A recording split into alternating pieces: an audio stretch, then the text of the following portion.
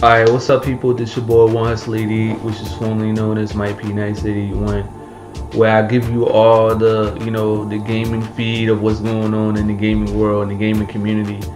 Also I bring out, some gameplay. I don't bring out a lot of gameplays, but most of all I bring out a lot of info of what's going on in the gaming industry. But actually today it's a pretty good outside. It feels pretty nice outside. Nice weather. It's breezing outside. It feels nice. I believe it's like 69 degrees or 70 degrees, whatever. But off topic, what I want to talk about today is Watch Dogs versus Grand Theft Auto 5. Now, Watch Dogs recently has a whole lot of notoriety towards the game.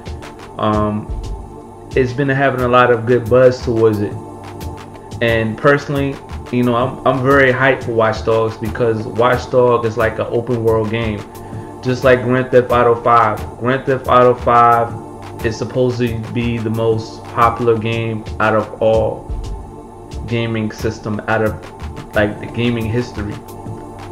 It's 3 protagonists, which is Michael, Franklin, and Trayvon. But what I haven't realized is that they haven't even showed any gameplay whatsoever. They only give you a tease. Also, I'm gonna do a video on my predictions of E3 2013. Just be on the lookout for that. I promise you, I will give you a video for that. But right now, I want to talk about is Watch Dogs. Watch Dogs, personally, like when I looked at the trailer of Watch Dogs at the Sony conference, which took place in February the 20th. They already showed a gameplay for it at when they first showed it at E3 of last year, but this year, 2013. I hope they show a little bit more. They already showed the gameplay, which is pretty much last week. But what I looked at so far, I'm so hype about the game. I'm very hype about it because it's an open world, and this time, you get to do like new things, get to maneuver new things that has never been brought to the table. Ubisoft brings the most sensational games, which is Assassin's Creed. What else? Hitman. Hitman is like one of my favorite games because it's like an open world, and the gameplay looks so fantastic.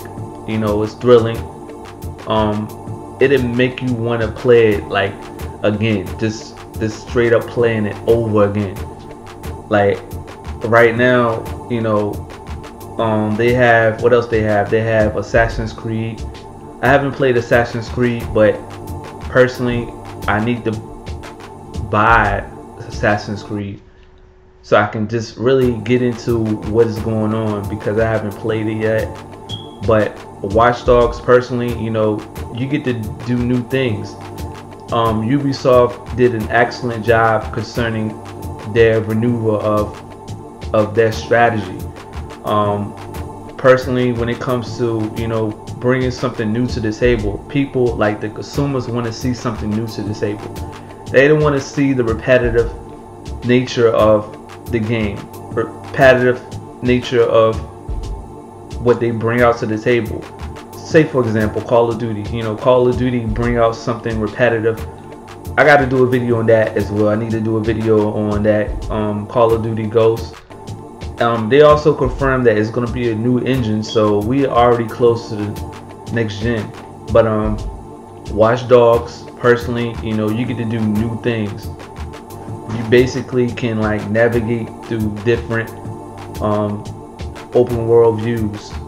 Say for example, you get to navigate when you use your cell phone. You can actually hack into somebody's information. You can actually hack into their history, their criminal history, their background. What else they show? They actually show where you can actually navigate, you know, the criminal investigation. You can actually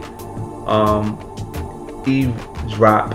Basically, the eavesdrop is like when you actually sneak in and figure out what the two people are conversating about. You need to figure out the, you know, the conversation of what they're speaking on. But personally, like the game, like when I first looked at it, I was like, dang man, like this cannot be on PlayStation 3 or the Xbox 360 because the graphics look so insane. It looks so like sarcastic concerning, you know, the elements of the game and the interaction of people that you associate with.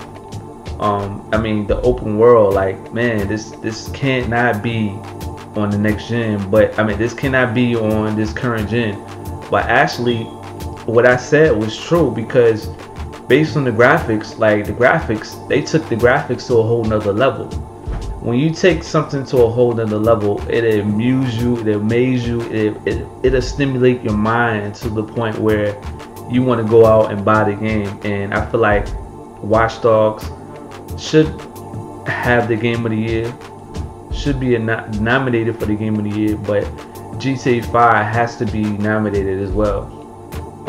Both games, personally, I mean, it's hard to pick out because, you know, it's an open world game. Both games has the open world game, but as you can see on top of the screen is Watch Dogs. Basically, the game, like when it comes to the game, is like you can just navigate into different things. I mean, you can actually cause the columns to go up.